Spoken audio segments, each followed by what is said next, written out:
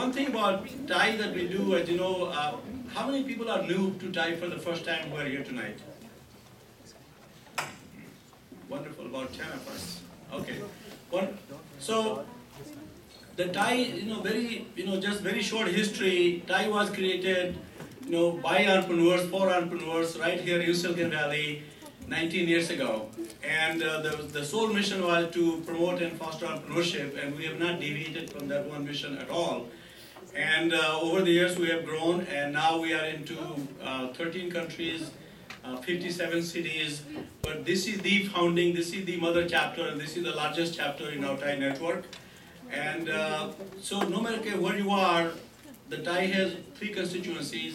And the first and foremost is what we call our charter members. These are the successful entrepreneurs, business executives, professionals, as well as folks from academia who are at a point in their life that they genuinely want to help others succeed in business, in entrepreneurship, and in the profession. So that's our core constituency. There are 300 such people here in Silicon Valley. If you go to our website, you'll see the who's who belong to Thai. And globally, we have about 2,000 such people. So that's a very, very strong asset we got. So that forms the core of Thai. And then around that are all the entrepreneurs, whether they want to be entrepreneurs or they're already entrepreneurs and they need more help and more advice. So they get attracted to these successful people. And then on the outer periphery is all our what we call the sponsors and other people who kind of want to join and kind of hang out with this combo of successful entrepreneurs as well as the aspiring entrepreneurs. So that's our core constituency. And actually I want to recognize the charter members first and foremost because we all actually have Naveen Bist. He's the host for tonight. Naveen is a charter member and a board member. Naveen, thank you very much. Then we got Murli Rangarajan. Murli, where are you? There is Murli. Murli is a long-time charter member and he also is the director of Thai Institute and Thai board member. And all the other charter members, if you can just only raise your hands, that would be great, okay? So just look around, okay? There are quite a good many of you. Thank you very much for your continued contribution. Then we also have some of our sponsors I see in the room. I see Stan is here. Stan? Stan is from Morgan Stanley and he's been a big supporter and helper. Any other sponsor in the room that I can recognize? Oh, IBM. Oh, there you go. You're hiding in the back. Yeah, IBM is a 100-year-old company this week, right? Or this month. Yeah. IBM is a long time a sponsor of ours. So anyway, the one thing that we do, so that I just want you guys to know, every program that we run Thai, it has only 5 elements to it, okay? The program is supposed to inspire you, inform you, educate you, prepare you for a venture, and now we have launched a new program. Also, if your venture is worthy, we can also, through Thai Angels, we can also give you some seed funding to put you on the first rung of what I call success ladder. And Thai Angels are one of the newest programs, has been hugely successful. And those of you, if you are aspiring entrepreneurs and looking for some seed capital, go to Thai Angels, the Thai Silicon Valley website and Thai Angels, and that's a good one. Now we tee up all the programs into various sectors, but again, the industry-wide, only 5 things are very important to us these days, and you saw them during TaiCon. Social is a big category, mobile is a big category, energy is a big category, cloud is a big category, and life science is a big category. So everything that we do, where the entrepreneur want to learn more about what's going on in those sectors, so we do a lot of that.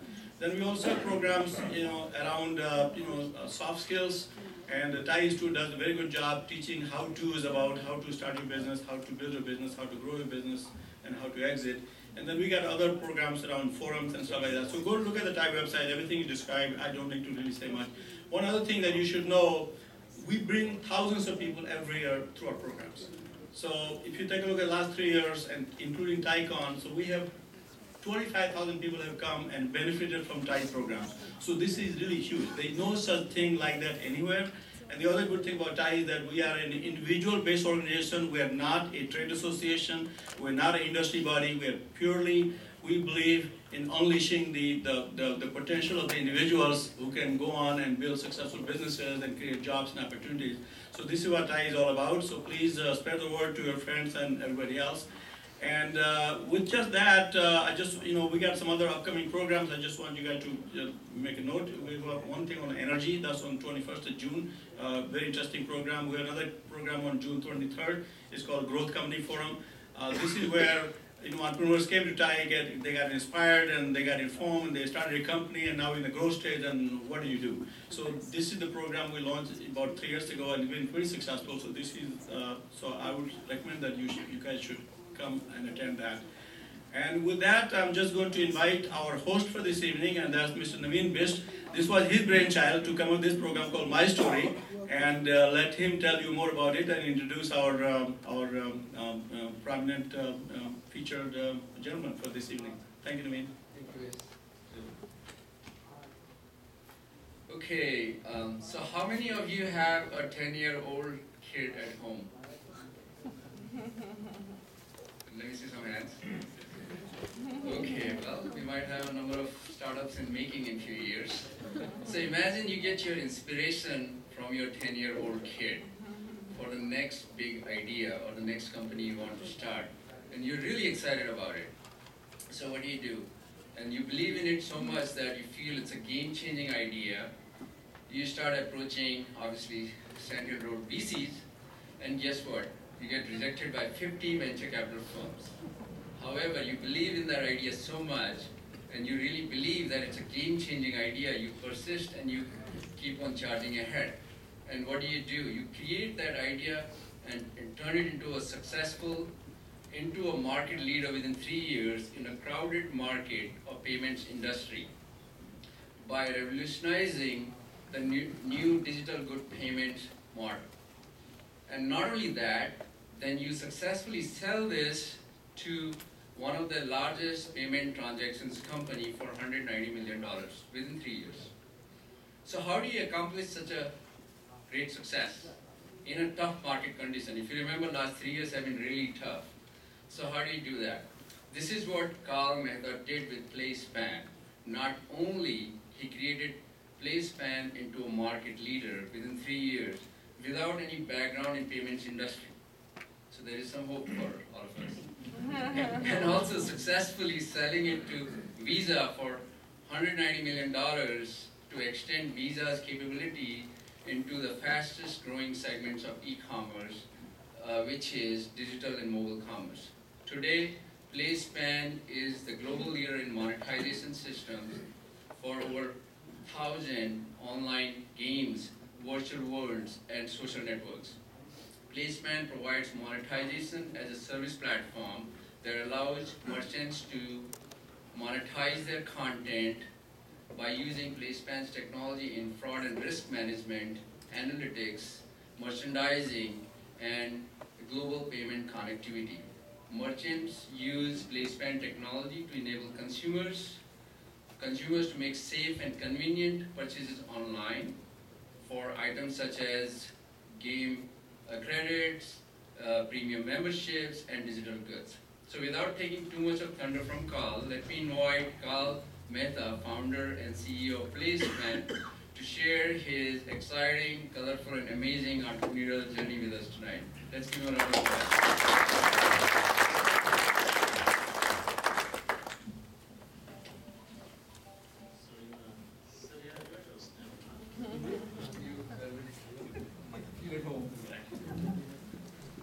Thank you very much for inviting, and thanks for the very generous introduction. And I'm really humbled and very honored to be here. I think a lot of people in the audience, I know a lot of you guys here, and a lot of people are more accomplished and has a lot of great backgrounds in entrepreneurship. So it's going to be tough to kind of talk about any special insights that I may have learned, because you guys know more than me, but I'm going to do my best based on the topic here. So this is an interesting theme that Naveen has come up with, which is my story, and I was told that I'm the fourth speaker in the series.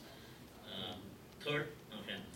And what I was told was the format is they want entrepreneurs to come out and talk about their journey, some of the lessons learned, and war stories. Okay? And the previous session was very successful. I think I have a very hard time to match with my predecessor, who was Samir Arora. He was very colorful personality. I like him very much, and I heard that his session was fantastic. So anyway, if you get a chance to look at his video, I think it might be worthwhile. So, so I was thinking of driving down here from Foster City that what am I going to share? I haven't really, not really given much thought, but I actually did the right thing by coming a little early and tried to talk with some of the audience here to get some, just a feel of that. Why did people sign up? Because I understand there's a fees to attend the session, so and I have to do justice to that to get the value for the money. So I think there's a couple of good questions that I heard from the audience. Jagjoot Singh, is that right?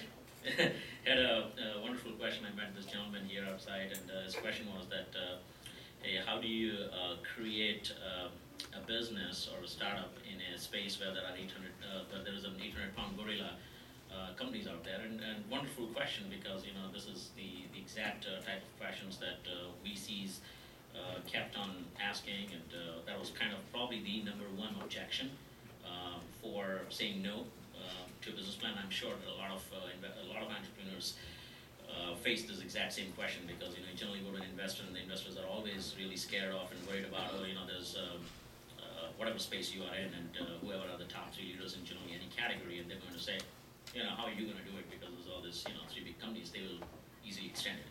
So I'll try to address some of those questions, but I thought that it might be useful to kind of talk about in general the 2 parts of the company founding and the funding, which is the kind of the part 1 of the movie, and then the part 2 is building and scaling the business. And I've gone through this multiple times, having done 3 or 4 different companies. And by the way, the most recent one, which PlaySpan was a home run, even though the announced deal was 190 million, but the total deal was about $250 million, $250 million. So it was definitely a home run. But by the way, prior to that, I had a number of failures.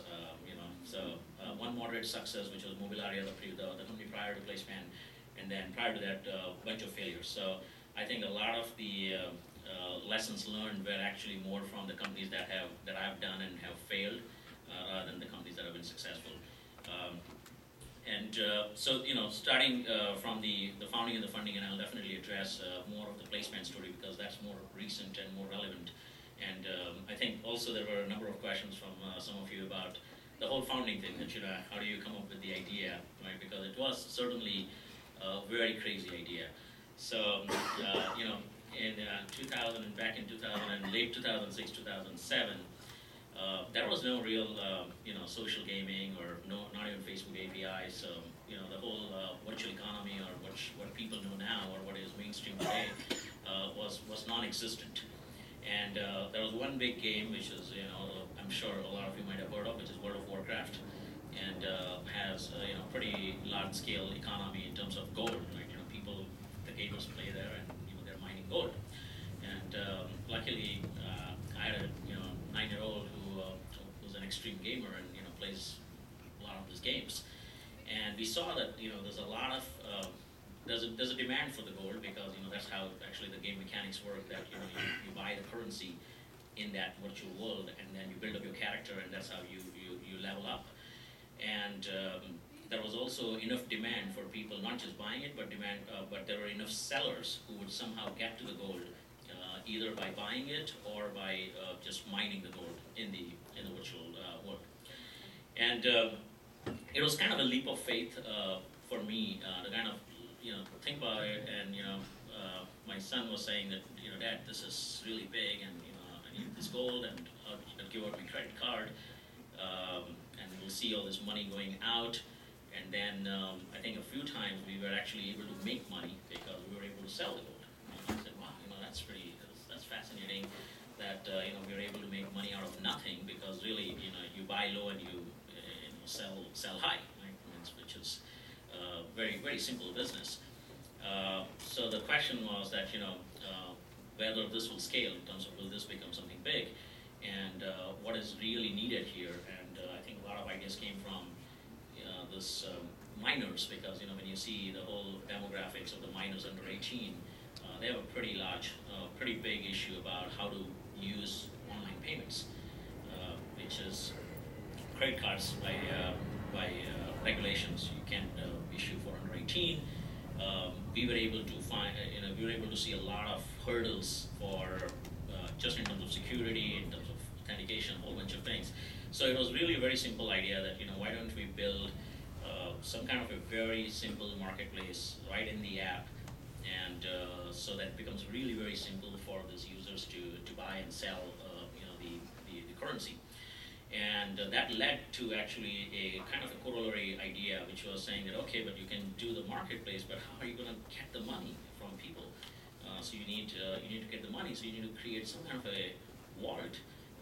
It's like a locker, so the high school kids, they have lockers and this stuff in the school. So very much like you need a locker in this virtual world on the internet, where you can keep your stuff or keep the money, and then use it from that locker rather than running back to the parents, all the time for the credit card. So that was a very, very simple kind of an idea. It was very unproven, totally unproven. Obviously, if it worked, then there are other big players who can easily do it. It's a matter of if we can do it, then others can do it too. Because if I need 20 engineers to build this piece of software, then I'm sure PayPal or Visas of the world have thousands and thousands of engineers. And I think that is kind of the dilemma that probably every entrepreneur goes through, because you work on an idea. I'm sure that other people have thought of the same idea, and if you can execute on it, someone else can also execute on it.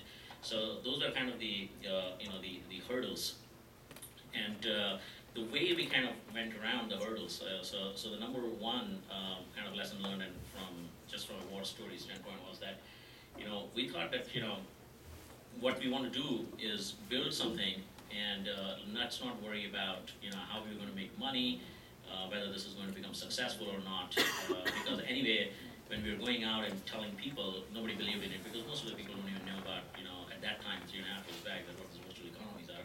So let's just do it as an experiment and build it, and if it works, it works. If it doesn't work, so that I think requires a lot of courage from the standpoint of hey, that you have strong belief and kind of leap of faith. B is that you are not kind of the traditional thinking. You are actually going against the grain, so to say, which is you're not thinking in terms of traditional way how investors or VCs or typical business people think, but you're really focused on building something really cool, and then thinking that if you build something really cool, and as long as people will like it, I think we'll be able to make a business out of it. So I think that is the mind shift, the mindset that I think really helped, because if we would have tried to kind of apply some kind of the traditional mindset around it, we would have not gone any further. And that kind of is reflected in the point that we in the first 1 year while we were building the solution, we did our traditional rounds to Sandal Road and pitched the idea to almost like 50 VCs. And I think I'm probably the only company might have got rejected by 50 VCs, because generally, if you get rejected by 25, that's enough. Like most people will give it up.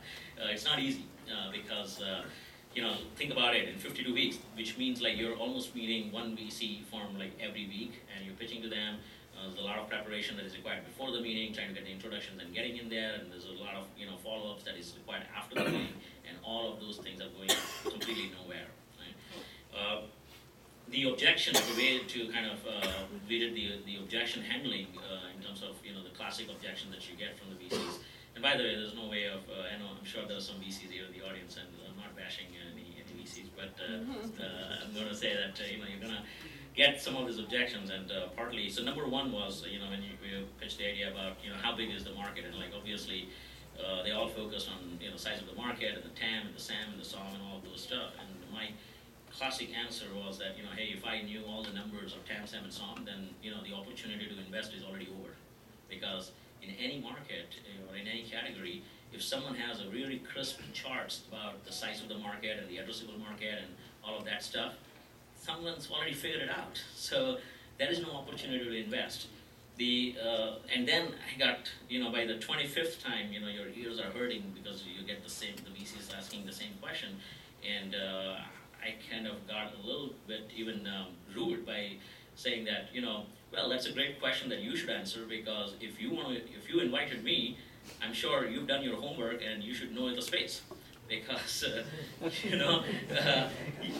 I'm hoping that you're smart enough that you've done some research in the space and know how big is the market, And that's why you invited me, otherwise you won't be wasting your time. So why don't you tell me how big is the market? Let's not have an argument, because in the first 25 meetings, there's literally sometimes you have a lot of these junior guys in the VC, like, the associates who are, like right out of the MBA school, and they will actually literally, like, whatever, no matter what chart you throw in, they're going to argue with you that no, this is not like 5 billion, but it's 4.6 billion. All right, like, what's the point? Like, hold on, and whether you got this number from Forrester or this number from Gartner, it's all complete BS. And kept saying that, look, guys, I don't know what the market is, but I'm going by the gut, and you got to have, a lot of these new businesses and new ideas get created based on gut feeling, and we have the gut feeling here that if there are 10 million people who are playing World of Warcraft and 10 million people are doing this, I think it is just a matter of an imagination, having some kind of a vision that if 10 million people, that's a critical mass. That's going to be 100 million people. There will be 90 million people that will do the exact same thing. It doesn't take more than that. It's like common sense. So still, you don't get that kind of a common sense, and a lot of venture firms are not going to just go with that. So that was, by the way, objection number one. And the second objection, which was exactly what Mr. Singh asked me about it, hey, how do you build a business, in a sector where there are all these 800-pound gorillas? And that was exactly the second objection. So, we had some VCs or some investors who would like say, all right, fine, let's move on to the next one, which is, okay, if you can do it, what's the big deal? There's no IP here. There's no, like, yeah, I can file patent, but it doesn't mean anything in a startup world. So, why can't PayPal do this? Why can't Visa do this? And, like, that was their great objection for not funding it, right? And the way we overcame that means, my classic answer at that time was that, hey, we have a better product. Simple as that. Before iPod, there are lots of MP3 players, and doesn't mean that it was a better product. So, and we have a better product, and we are going to run faster, because the whole idea about why small companies win against big companies is just one word, it's summarized, and that's agility. Small companies are more agile, and they can run faster. And I think I'm quite shocked at how much in the investor community you still get this objection, because generally anybody who's been in the startup world and in the investment world or in the technology world, they should by now absolutely know that big companies can't move fast. It's period. So that whole objection that when you have a new niche in the market, and the startup is going after it and just saying that IBM will do this, or Visa will do this, or MasterCard will do this, if they don't have a product or a technology product in that particular sector, I think there is no way that whole fear of large companies moving in and executing faster than you is complete BS. So that doesn't work. I think we've seen this for more than 20 or 30 years. I can't recall of any example where a large company was able to beat a small company in a new sector, and by just out innovating and out executing purely on speed to market. So that was second objection. The third objection was that okay, if you'll get the product out, you have this large competitors, they are not going to move in, but this is not going to be a scalable business. It's going to be a kind of a lifestyle business. Maybe you'll be able to make some money, but this is not going to be a home run. And because why would somebody ever buy you guys, or would you ever even make it to a big enough business that it's an IPOable business? So again, that requires you need investors or people who are willing to see the big picture and able to really imagine that how this market, and there's a lot of risk involved in that. There's a lot of market risks involved in that, and how it is going to evolve. And also it depends on your ability to pivot your business and move into different market segments so that you can build a large enough business. So one of the way of objection handling was that, okay, initially the pitch is that obviously we're building a platform. This is a transaction platform for micropayments. Even though we may be focusing on the first vertical as gaming, but we can certainly scale the business into a lot of other verticals. So anyway, those were kind of the initial founding things, that kind of the principles that we really applied, and constantly just continue to build and build. Ultimately, when we had enough traction going on, the the Series A was like super oversubscribed. And I had to say no to a lot of VCs, especially. It was fun actually saying no to those people who said no to me before. That's the best time, because those exact people, they all came back and said, Karl, I heard, let's chat again, let's meet for coffee, and I heard that you're doing a round, we're interested, and okay, sorry. So I think so. It was keep building the traction. The other I think I learned is that, I've done this in the previous startups too, that I think there's nothing beats bootstrapping. So I think the more money that, it actually helped me to invest my own money to keep the business going for the first 1 year. But I think the more money that you invest of your own, I think it gives you the level of conviction in the business. It also makes you really strongly bonded. So I would not start a business just with other people's money. I would actually love to, put my own money and keep building it to a level where you take money only when you need money for scaling. So I think that's one lesson learned. And even though, if that money, putting your own money hurts, but I think it's worth it, because that pain is going to turn into pleasure. So that's more about the how we went into the founding and the funding.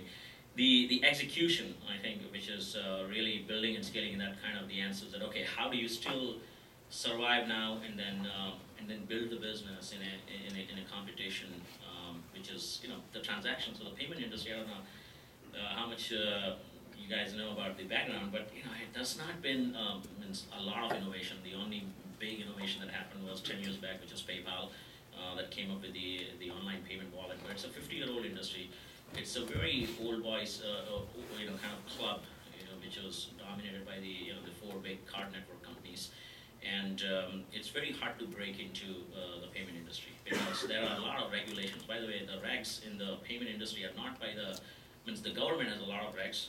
They come after you because the moment you're taking someone's money, they can tell you that you're a bank and you're a deposit and you've got to have this money transfer to law and this licenses. It's unbelievably hard in especially US is actually way extreme when it comes to regulations compared to even other countries. But even this whole card networks, they themselves have a regulation, so they act like a government. The large companies, the private companies whom you're competing with, they have regulations. Like if you look at MasterCard or Visa, the regulation book is like this thick book, right? So they'll tell you that you can't take payments of of this size. You have to charge this much interchange. So everything is kind of built in a way that it favors kind of the old guards. So it's very hard for a new company to break into it. And the way we did it is that I think really followed the Crossing the Chasm, which is the Jeff Moore Bible for market adoption, kind of almost word by word. So we stayed very focused on a niche. So we picked the niche, which was the online games at that time, but then also the social networks as they were just starting to open up, and staying very focused on the niche. And we built the wallet platform that was very, very specific to addressing all the pain points over there, which is high velocity transactions, but very small value transactions. And most of these guys can't do small value transaction because if you do a $1 transaction using your cards or even PayPal, it costs you 2% and 30 cents, which comes to almost like 34%. And you just can't do that. And so we figured out a way at how to do that transactions economically. So that was one major kind of a pain point solved. The second big one was that most of the payments was kind of all out of the app and it generally takes you to a checkout page. So the checkout experience we experienced that has not changed in the e-commerce world for the past 20 years. Generally, you hit the buy button, go to a checkout page. It looks like kind of a dog's breakfast of a number of different buttons there: Visa, MasterCard, PayPal, whatever.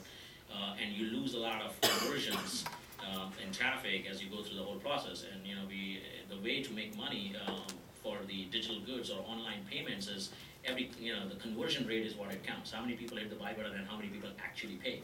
So if you can increase the conversion rate by even like 1%, you can increase the revenue by almost 25%, because if your conversion rate is only 4%, a 1% increase can have a pretty massive impact on the revenue. So we picked one metric, and we figured out that as long as we are hitting on that one metric and the conversion, we can get away with everything else, because the merchants love it. And if I can show someone a 25% increase in the revenue just by a much better simplified user experience and a more integrated product, they're gonna go with us. So we kind of really nailed that and really had a killer product doing that in terms of the in-app stuff. And then the third big item was, in the digital goods is as a massive online payment. I'm sure you guys have got the numbers, but there's multi-billion-dollar fraud that goes on in the online payment industry. And the digital goods is a very high rate of fraud because digital goods is like videos, you download videos, and like the porn industry is a very high fraud rate. People watch the porn video and say, I never watched it, so they do a chargeback. So that's like, because in digital goods, there is no FedEx, tracking number like physical goods. So in digital goods, people can buy all day long, digital goods, and then they can say that, we never bought the item or never used it and stuff. So we solved that problem by, creating a very, very tight integration with the actual asset, the digital asset that users are buying, and having the whole end-to-end tagging of the items to kind of prove it that, we have a proof of the delivery, and that reduced, the fraud dramatically.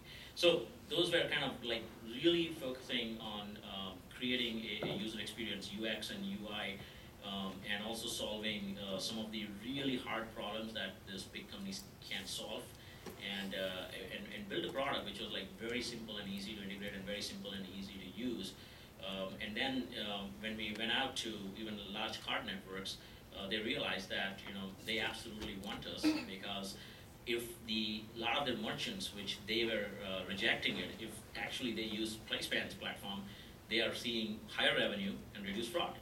So we did get a lot of objections. We did get a lot of resistance initially, both from the merchants. So the first time when I went out and we had something demoable to show to the first few merchants, absolutely we got a lot of rejection. Right there, say we don't need this. There's a lot of work for integration. There's all kinds of reasons why merchants don't want to buy this. There's all kinds of reasons why Visa, PayPal, all these companies, the payment companies, they don't want to use this or adopt this new technology because they're worried that we are disintermediating the value chain, because we are somehow squeezing ourselves in this value chain and making money on the front end, and actually being the first party to their customers. So we are the kind of the first platform provider, and here's their customer, and then all the networks, all the payment networks in the world, they become kind of back end. So we rapidly integrated almost 85 different payment methods worldwide, and made all those payment methods as kind of the back end. So it created a love-hate relationship, because the love is that we are bringing them business, but the hate relationship is because we are disintermediating them, and we are we are pushing ourselves in the middle. But I think that's very specific to our industry. But I'm sure there's a lot of this lessons learned over there that could be applied to various other industries, which is really focusing on a particular niche. I think it's the classic all the entrepreneurial principles. But I think I'm telling you the story specifically how we applied it, so that you kind of get a sense of how those same general principles, which do sound like cliches sometimes, but they do have value and they do get actually applied in a specific situation. So I think some of the counterintuitive decisions that we took throughout building the product, which is in the Web 2.0 or in the consumer internet world, I'm sure you might have heard the common advice which is being given out nowadays is that launch fast and iterate fast, right? We didn't follow that, even though we were a consumer internet product. And the reason is, and I'm very anxious to tell a lot of people that don't just blindly follow that advice, because generally in a lot of product space, you have only one chance to present a great product. And if you don't have a really if you don't give a good experience the first time, most likely, you may not get the second chance, because people just go away as consumers, or even in a B2B, especially where we had a B2B2C product, the business customers will go away. So we had a developmental philosophy, and it's a lot of things that we did from a culture standpoint in the company, which is that we never had any project managers, any deadline, any plans. Even today, like I have 150 people just in my group. Until we sold Visa, I had 140 engineers and no project manager. So no project management, no timelines, no deadlines. And the philosophy was that we are ready when we are ready. We are only going to ship and release things when we know that we are ready for it. So that way, engineers get enough time to polish the product. We're not just throwing something like, like a Gmail kind of thing and have 6 years for beta. We can't afford to do that. No offense to Google here, but we can't do that. We realize that, we are in an industry which is in a transaction industry, and when you're taking money from a consumer, they're not going to like a sloppy product. They're not going to be that tolerant with just because you put the word beta on your product. If you lose them, you're going to lose them. So that was a very counterintuitive, because it had a lot of pressure from the board, or VCs and traditional advices that everybody throws around, which is that hey, this is Web 2.0, and you got to have multiple releases and launch fast and iterate fast and fail fast and all of that stuff. So that was one thing that we never did that on the developmental front. The customer front, again, we took a very different approach. So generally, when you're a startup, and I've gone through this before in the past, where you try to hang on to any branch that you can hang on to and take any customer that you get in the front door, because you just want to build up your customer base and throw logos and all that stuff. Here we realized that the fastest way. So that is the point around it. We built this company in like 3 years and got to the market leadership in our category, because we are the largest platform provider in this category now. And the way we built it is that I realized that I can sign up hundreds and hundreds of customers which are small and medium sized, and they will use the product, they will generate some transaction volume, but I can't leverage them to become a market leader, because none of those names are going to be leverageable. So I kind of followed a very reverse philosophy, even though I had pressure from the board that where's the revenue, as a customer. I said, I'm going to go after the largest customer in this category, because if I can win the Disneys of the world, or the Facebooks of the world, or the Microsofts of the world, the big brands, just that one brand will be very, very leverageable, very, very referenceable, and then that will generate this kind of a the whole virtuous cycle, and then I can use that one stepping stone to move to the next. And that plan actually really worked.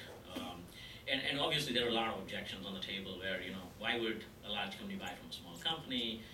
You want to build up first a lot of, small company base, and then you want to go to the large company. And, there was also another factor in the way the product was evolving, because we were in a, more of a product evolution stage. We didn't have all the requirements, because, by the way, we didn't even have any product management, like specifically a product guy. And so, I had to bring in the business and the product guy, and then I had a great VP of engineering who would build the stuff. So we had to constantly evolve the product, and while you're evolving the product, okay, how are you going to get a large customers to buy into it? So that was a very, very unusual and a very bold strategy, and it could have failed, and we could have been just sitting there for 2 years. And there is also a risk that sometimes these large customers, they can turn you into a very, very specific, custom shop, and actually suck you dry and drain you out all your resources. And 2 years later, you still have revenue, but like you're not growing. You're not a rocket ship going up. So it was a very targeted and a very selective way of building up the market development and the product. And I think that really helped, because I was very careful about not getting too much caught up into just the cheap revenues, or just feeling good factor about, okay, I've got a lot of customers and things like that. I wanted something that is really a big enough problem and a big enough customer, and if it solves for the top of the pyramid, for the big customer, it will definitely address everyone else. The other thing is that in a transaction industry, it's a lot of trust factor, because it's a payment business. At the end of the day, I'm doing all the settlement of the money to the merchants.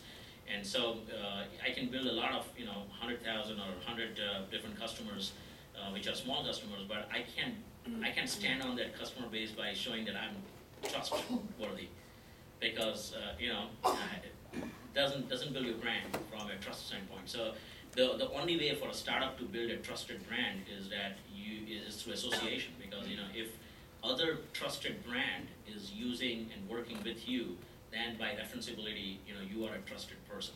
So that was one of the key, especially in an industry like this, in a transaction industry, where a lot of success depends on the ability to build a trusted brand. So that really, it took us a longer time to latch on to or find and integrate to the first large customer, but and we did a lot of special things for them, and we learned a lot. but we actually use that first customer as also our product management, also our QA. So it was like an unbelievable, and I think it's worth doing some kind of a really crazy deal for that first customer, but it helps you to really build a strong foundation for the company. So that was on the market development side. Again, a very, very unique and a very different approach, and something that was not supported by a lot of consensus driven. The third thing is the execution, and execution I think was totally driven by one thing, which is culture. I think very critical how you build the culture in the company, because the culture drives the execution, right? And so the culture in the company from the very beginning was that, okay, we were going to be very, very focused on quality. We're not going to take any shortcuts. We're not going to go on a fast path. We're not going to get just sucked into revenue. We want to build a great product. We want to have the first few customers who are like super duper referenceable, and they said nothing but great about us. And so that culture of execution is very different from a large company culture, because again, in a large company, people, most of the new initiatives, the way I worked at big companies too, and it's like, it all starts with, okay, how we're going to this new market and how much new revenue we're going to create. And there is a lot of pressure around it. And even as a startup, you have a lot, in fact, you have more pressure because you're running out of money. You don't know that whether you have money to pay the bills or the payroll for next month. But I think not giving in to all that short-term pressures, and staying out of the temptation of the short-term successes and revenue or whatever it is.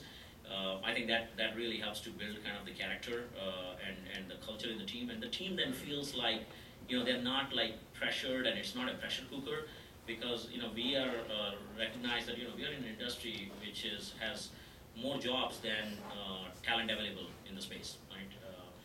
It's so hard to get good talent in Silicon Valley, especially in this market for software and things that we do.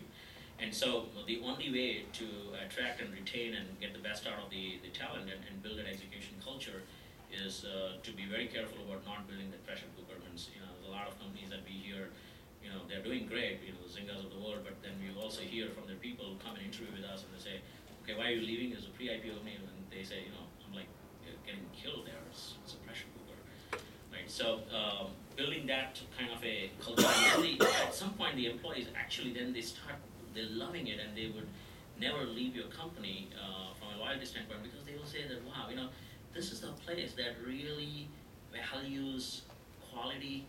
This is the place that really wants to build something good, and they're not like constantly, there's like 5 project managers walking around with a timeline and the charts on the wall and all the stupid sticky notes and all the way around. And so we don't have all that stuff. This is the place where we want to give you the space to apply the creativity and build quality stuff, and we have the inner faith in us that as long as we build a kick-ass product, a great product, we will make the money, we will be successful. I think a lot of people make that shortcut decisions because they lack that inner confidence, and comes out of insecurity. The second thing is that we always have a healthy dose of paranoia, and a big fan of Andy Grove and only the fan might survive, which is that everything that you build we check like 10 times, because we're always never confident that what we are building is going to really hit it. So that sense of paranoia that also instills some humility, a lot of humility, because a lot of mistakes that you do is out of more confidence that this thing's gonna work, and we just ship it out. So I think overall a lot of lessons learned in terms of making the right choices and the right decisions in the product development philosophy, in the market development philosophy, and in the execution philosophy of building the right culture. And I think that's all kind of I've learned a lot in the last 4 years. A lot of these lessons were applied in the previous companies, and so this is some of the nuggets that really I've used in the most recent startup, and that was pretty good success. And I think even now, as a part of the big company, a lot of these philosophies are kind of not applicable directly to the large company. But I think that's the reason why big companies like the small companies, because of a very different set of philosophy and a very different style of execution and the agility. So I don't want to keep rattling just what has worked and what has not worked. But I think I'd love to make it more interactive and let let you ask specific questions, and happy to share the insights on that. So I've been in two different phases. One, you don't have project management, but you have excellent team in execution happening. Then you have another team, you have the process, project management, and that didn't go well. So if you have 50 people and you have $1 million payroll, Right. how does it work? You must have raised a lot of money or something because the project deadlines don't meet then. Yeah, but we were also we grew into a large team, but we were very careful about growth. I think there is a general philosophy here when VCs put in the money and they are like expecting growth, and the startup CEO goes crazy about hiring, and you'll put a recruiter in the office and hire like crazy, and the VCs are getting mad at you that why you're not hiring. We didn't get to all this pressure because we were very careful initially. The burn rate was very low. Because we knew that we don't want to jump on the revenue, or we don't want to prematurely monetize our product. I don't want to get some half-baked stuff out of the door. So we kept the burn rate low, and it does require a lot of philosophy, brainwashing with your board by saying that why you are not rushing into things, why you are going to spend more money, and it's not easy, because it's really a philosophical and an ideological debate, and if you're lucky that you'll get a few VCs in the valley who understands that concept, because they are all drinking the Kool-Aid of the other Web 2.0 companies who are like how fast they're growing and how fast they're launching and how fast they're iterating. So a question